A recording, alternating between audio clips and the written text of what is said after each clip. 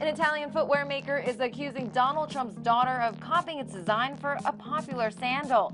USA Today reports the lawsuit names Ivanka Trump, who has her own fashion collection, along with 3 companies working with her in a complaint filed in Manhattan federal court. Aquazzura claims an Ivanka Trump sandal bears similarities to its luxury Wild Things shoe, which features fringe and tassel details. The Wild Things sandals sell for almost $800, while Trump's retails for $145.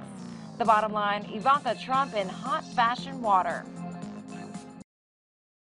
Hey CNBC fans, thanks for checking out our YouTube channel. Here you're going to find videos packed with all of the information that you need to be smarter about your finances. You can subscribe by clicking right here and click on all the videos around me or the eye right here to watch the latest from CNBC. Thanks for watching.